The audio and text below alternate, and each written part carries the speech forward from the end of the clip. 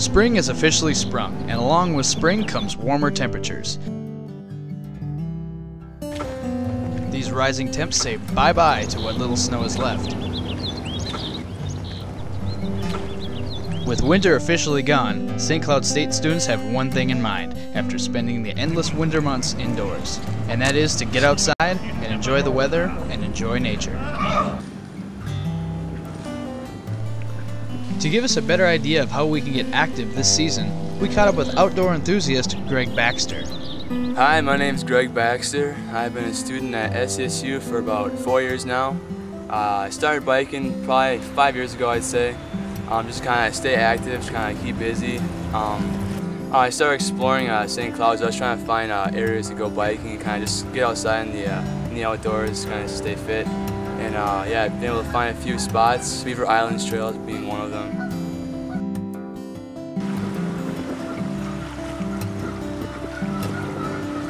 Yeah, the reason why I like the Beaver Island Trails is basically because it's so close to the river.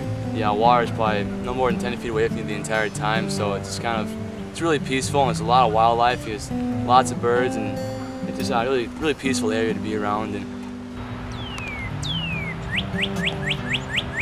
yeah, Beaver Island Trails, you can not only go on paved paths, they also have, you can kind of get off the path and go on some single track biking, which is actually, I like doing that a little more, it's a little more technical, and you can kind of go a little more fast paced, and there's a lot of dips and dives and kind of curves, kind of going through trees. It's kind of a little more fun, kind of exciting, I think. So yeah, that's why the Beaver Island Trails has both to offer. If you want to take a nice little leisurely stroll, you can go on the paved path. If you want to go for an exciting ride, you can go on the off-road tracks.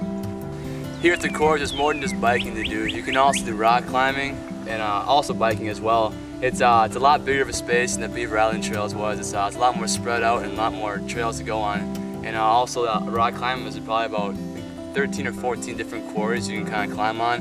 If you do want to climb in the rock quarries, you do need a permit. It's free through the park, so no reason why you shouldn't do that. But also, on top of the permit, you also need to make sure to take precautions, bring the proper equipment, such as shoes and harnesses, ropes, crash pads in case you fall, just to make sure you don't get hurt.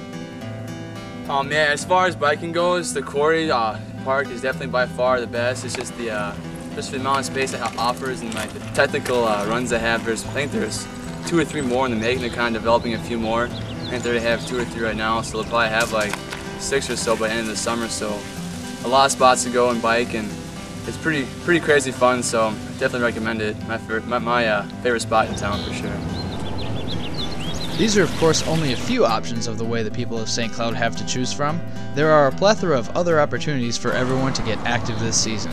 What's important is that we all get up, get out, and enjoy the wonderful weather. Reporting from the great outdoors, this is U Local.